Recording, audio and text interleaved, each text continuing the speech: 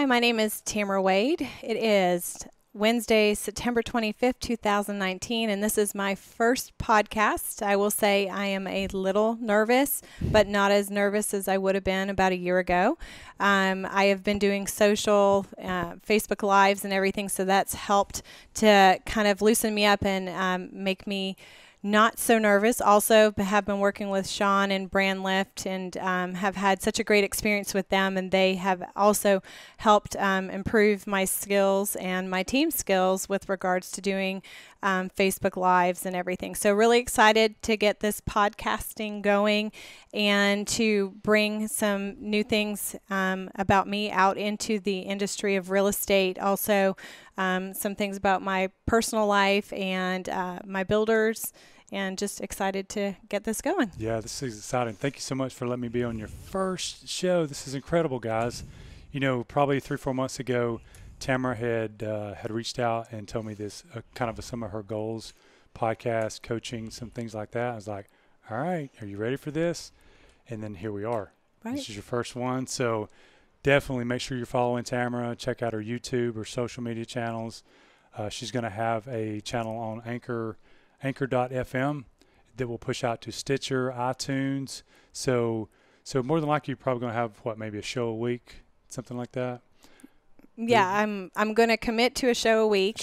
And hopefully be able to do more as things pop up that I want to get out there in the public. But definitely one show a week for sure. Perfect. And once again, thank you for letting me be here.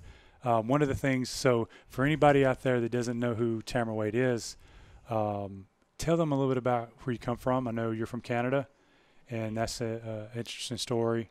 So at what age did you leave Canada, and tell us a little bit about that area there? So I was born and raised in Montreal, Quebec. It's in Canada, and relocated here at 16 years old to Alpharetta in Atlanta, Georgia. And my father's company relocated us here. It was a dream of his to move us from Canada here to the United States. He obviously saw it as a land of opportunity, and he was definitely right. And so, a lot of things have happened since we've moved here. Yeah. So we talked off camera earlier about that when you got here. I guess it was a culture shock for sure, right? Absolutely. See, because me growing up, this is so stupid for me even to say it, but I'm just going to be real. I grew up watching Bullwinkle. I thought Canada was just a mountie, a moose, and a squirrel. I didn't realize there were people living there. So when I finally got to go there when I was 30, just north of Quebec, I was like, oh, my goodness, they got towns just like we do and people. Mm-hmm. When you graduated high school, which direction did you go to college? Did you go to work? What was kind of your path at that time? I'm going to jump back on the culture shock. It is a culture shock, though, to go from Canada to the United States. And even me being young, the Canadians are a little bit more relaxed. Their day cuts off at 5 o'clock.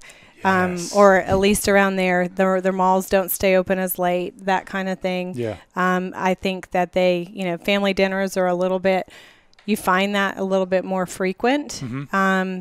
Although in Montreal, the city where I grew up, it was city living. I mean, I learned how to ride a bus at 10, 12 years old. So when we moved to Alpharetta, it was country. I looked at my mother like, what have you done to me and my father? Like, why are we living in the country? How am I going to get to the mall? Because there is not a city bus around the corner. So it was different. But so jumping over to your other question about, what did I do once we moved here? So I went to a local college. My parents weren't ready to send me off, mm-hmm. and I don't think I was ready also. Soon after that, I had my first son and then my second son working a part-time job, and really couldn't finish college, didn't know what I was going to do, kind of a little bit of a lost soul, didn't really know where my future, what my future would hold. Yeah. And real estate was not even in my thought process or my horizon at that point. So you didn't grow up as a girl as I can't wait to be a real estate agent. Right? Nope, not even in my family background. There's not a realtor in our family. Yeah. So I know a little bit about the story of how you got started. So for anybody that doesn't really know who you are, so what was it? I know it was your mom. So y'all were just going to see houses. How did it happen from there? Yeah, we happened to be a day off for me. So, and I'm not shy about this, but I worked at a car wash. Mm-hmm. I was a cashier at a car wash, and it was a rain day. So we went and looked at houses, and my mom, she's just very forward speaker, and just asked the lady, hey, how do you get into real estate? And the lady basically told her and said, I could use somebody to cover my days off. And my mom asked, Tamra, would you be interested? And I said yes. And so from that point forward, went in there, fell in love with it. The builder at that point went ahead and sent me off to real estate school. And going from a car wash to a realtor within a year, and going from, a minimum wage type job to making a six-figure income from the time I was 23 till now I'm 43. But it's never been easy. It's real estate is one of those things you get what you put in is what you get back out of it. So, I work 60, 70 hours a week, and there's been a lot of sacrifice, both on my part, my family's part. Yeah. With this kind of a schedule. Oh, yeah. Grueling schedule. I was a lender for 8 years. For a lot of people that don't know, a similar type of schedule. And we've joked about this, that a lot of agents, especially even lenders, think, I'm going to get into real estate because I can have flexible hours, and make six figures, in the first year. But that's not true, right? No. The thing is, if you think you're going to get into this and this is a quick fix for, you need income fast, that's the furthest thing from the truth. You've got to be prepared that you could go easily 6 months while building your pipeline and getting things set up and getting yourself set up, your marketing and everything. Mm-hmm. And then once you kind of get that going, then you've got to stay consistent at it, because if you fall off the wagon and you don't stay consistent, neither does your income. Yeah, and we were talking about that earlier, is that consistency is the key to most success, because, we all have been a victim to the get-rich-quick scheme, or it ain't a scheme, but all of these people put these courses out, want you to buy this book, and in 60 days, you'll quadruple your income. And we both know, especially having had the discipline in the real estate market itself, whether you're an agent or a lender, is that you get a call today, a prospect, and you may have a couple months before you find something, maybe weeks before you get a contract, and then who knows when you get paid. Mm-hmm. So you could, an agent could start literally today with your team, and it might be 90 days before they get a paycheck. Is that right? And absolutely. And that's critical. I have, with owning a brokerage and being the broker, I have, even outside of my new homes team, I have general real estate agents that come to me. And I have an example of one where, she was relatively new at this time, and came inside on my couch in my office. And I have a couch in my office because I want people to feel comfortable to come in. Mm-hmm. I don't want them to ever feel stuffy. I know this is, podcasting, and not everybody can see. We are filming, but not everybody will see what we're doing. But our office here in Atlanta is very relaxed. It's a rustic, old building. But, that's my environment. I like people to feel relaxed even when they're at work. And so I have a couch in my office, and she came in and sat down and kind of was questioning, is she doing the right thing? And just was struggling. She had a rough situation with one of her transactions, and I told her about the ups and downs of it, and, to kind of stick with it and be consistent. And she's really, really worked hard at her marketing and being consistent and everything. And she just recently surpassed the #1 agent in her office. Wow. And she's only been in this a year. And I'm confident she's going to exceed six figures this year. And I think she'll continually do that forever, as long as she stays like that. So it's very impressive, but that just goes to show it's what you put in is what you get out. Yeah.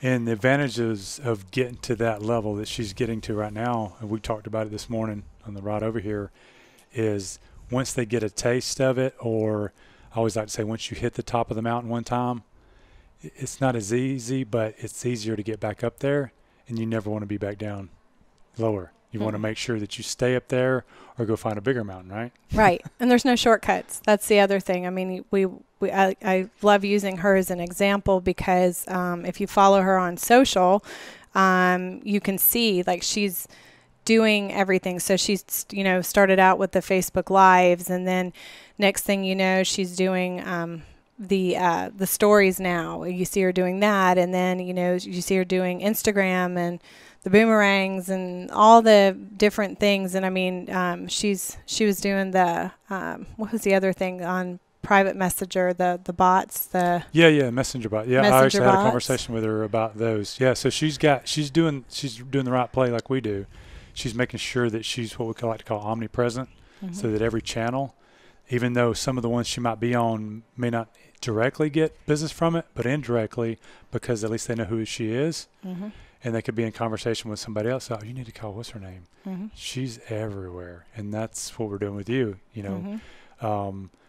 You've had a big name for a long time, but now that you're stepping out and doing this, other projects that you've got coming up that you're going to be doing, you're more than likely going to be a household name in the next, year or two, and that's kind of a goal to be able to do that. So consistency, what do they say, preparation and consistency gets you to that success. So to kind of finish up your first inaugural podcast, I know we were talking earlier, what are the things that you want to cover on your shows in the future? Because if you're going to do roughly one a week, I know you're going to have, I'm sure, from time to time, maybe a builder or definitely some of the agents, your top agents. What's the premise or the game plan as far as podcasts that you're going to have on your show? I really want to give a lot of different, aspects of the real estate industry, and not have it where it's just like one specific part of it, and it be kind of dealt with from different sides of it. So, new homes, resale, being an agent or being a staff member, what does it look like from the family side of being, the family side of real estate as well. And just, what is it like being a third party working with real estate, that kind of thing, something like brand lift as an example. So just really bringing all different aspects of it, and just keeping it interesting, and definitely not boring or stagnant or repeating what somebody else has already put out there, trying to be interesting. Yeah, I see that a lot. I mean, we both, follow a lot of people online, is that one of the biggest mistakes I think some people do is they're not authentic. They're trying to copy somebody else. And when you do that, you can only handle that for so long, and then your true self comes through anyway. So just like how you started this show, definitely guys, follow her journey. This is a journey. This is number one. This is, as they say, the first step, right, to the walking 10,000 miles. This is your first step.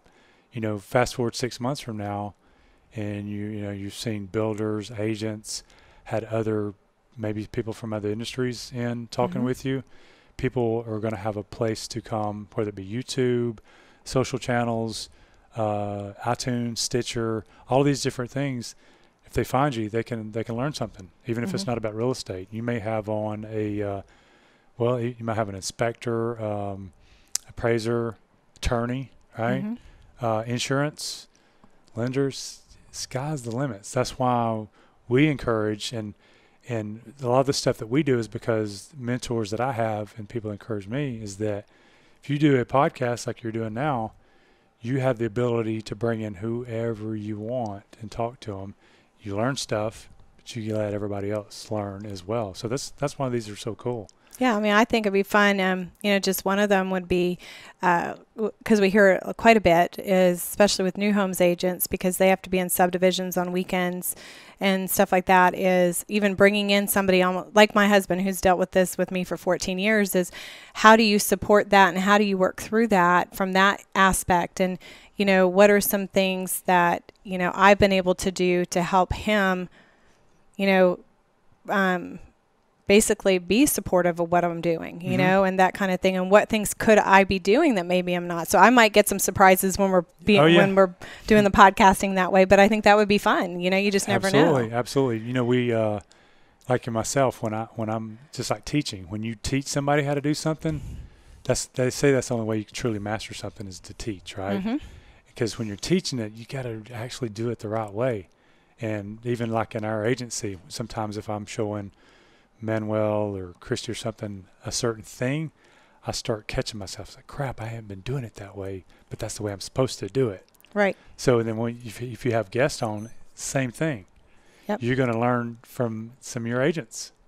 Oh, yeah. You may hear one of your girls or guys say something. You're like, crap, I forgot about that. Yeah. Or I could be doing that. Yeah. So it's very enlightening to know that you can grow from it, but just having a show where people can see you, learn a little bit about your personality, your demeanor, because a lot of times, a lot of people that may be watching this first one, all they've ever seen is a one-dimensional picture or two-dimensional of a business card, a billboard, a magazine. They don't know who you are. No. And now they will. Yeah. Right? There you go. This is awesome. Thank you for letting me be on the show today. So anything else you want to tell the crowd out there of your journey and what to expect in the future? I think just stay tuned. There's a lot of interesting things to come, and I've got a lot of, different plans for my team, the brokerage, and then also myself in my journey over the next year. So stay tuned. It's going to be fun. Number 1 in the books. Thank you. See you guys. Have a great day.